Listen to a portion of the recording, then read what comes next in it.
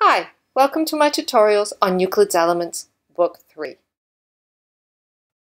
This video presentation is going to be on Proposition 7 of Book 3, which is a rather complicated proposition in that it has a lot of different parts. So to explain what the proposition is stating, we have a circle where E is the center of the circle and F is any point within the circle. Drawing a line from F to E and extend it so it touches the circumference of the circle, and we have our line AD. Now the first part of this proposition states that the part of the line that goes through the center of the circle, in other words FA, will be larger than FD.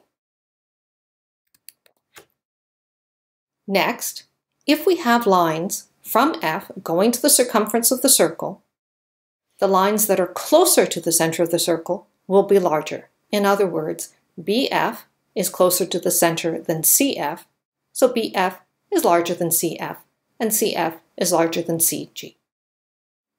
CF is larger than GF. So carrying on, the second part of this proposition states that if we have a line, FG, there is one and only one other line, FH, that is equal in length to FG, and it will be opposite this line of FD. So that's what this proposition is stating. Now we carry on to the proof. So the first part of this proof will be the inequalities. So if you remember from Proposition 20 of Book 1, the sum of two sides of a triangle is always greater than the third. Now, BE is equal to AE. So BE plus EF is greater than BF, or AE plus EF is larger than BF. So AE plus EF is equal to AF, and we have that AF is larger than BF. Carrying on, let's look at these two triangles, the green one and the pink one.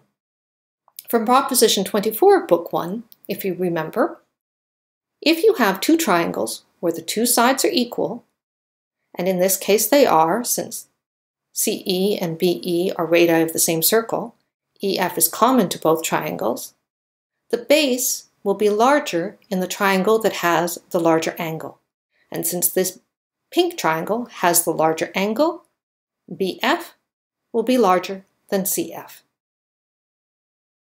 Using the same arguments, again, the green triangle has a larger angle than the purple. They have two sides that are equal, these two being the radius, these two being common, gives us that CF is larger than GF. And finally, if we look at our triangle, the purple triangle, EG is equal to ED. Now EF plus FG is larger than EG, but EG is equal to this. So FE plus CG is also equal to, or greater than equal to, EF plus FD.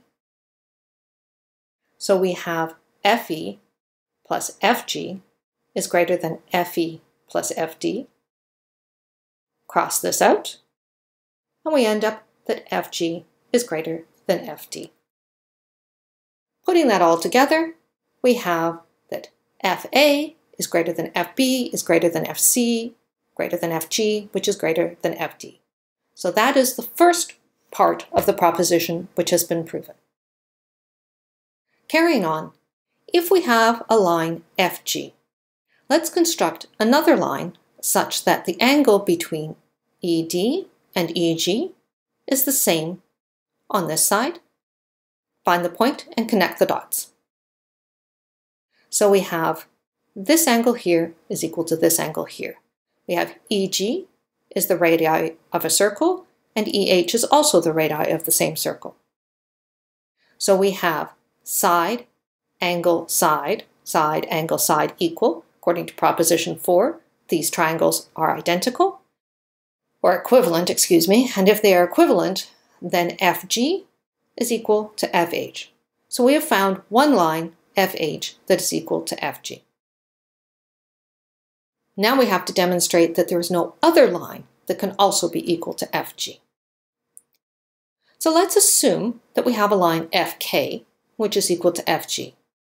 Now, since FH is equal to FG, which is equal to FK, we have that FK is also equal to FH. However, we've just demonstrated within this proposition that FK has to be larger than FH since it's closer to the center of the circle. And thus we have our contradiction. And having our contradiction, it means that there is no line FK that can be equal in length to FG, and thus we have demonstrated that there can be one and only one other line that is equal to FG coming from F, and that would be FH. That's it for this proposition. And that concludes this video presentation. To see the next presentation, just click the Next button.